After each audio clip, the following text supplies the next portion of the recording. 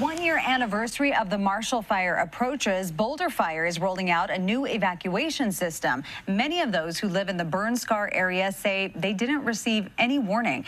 Hundreds of people ended up stuck in traffic as the flames quickly moved through the community. CBS 4's Sean Boyd explains how a new system allows firefighters to reach residents immediately.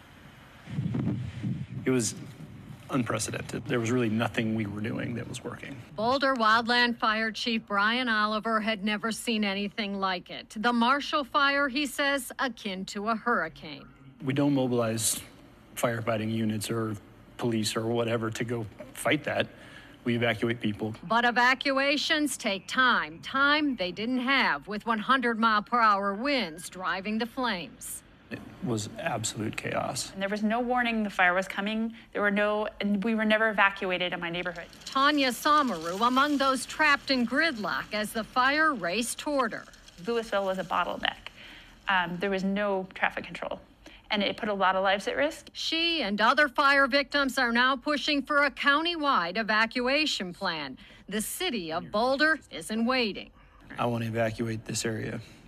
I can literally push the button. Boulder Fire purchased a new software mapping system that Oliver says is a game changer.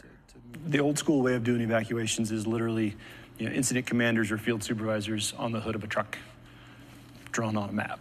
It's a 25 to 45-minute process from when we say we need to evacuate this to that alert getting out.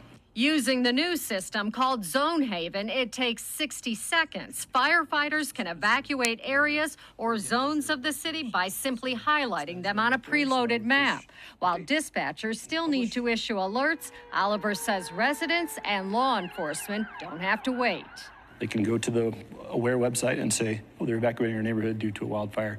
Here's where I need to go. Here's the route I should take. We can add traffic control points, road closures. The city is now launching an education campaign called Know Your Zone.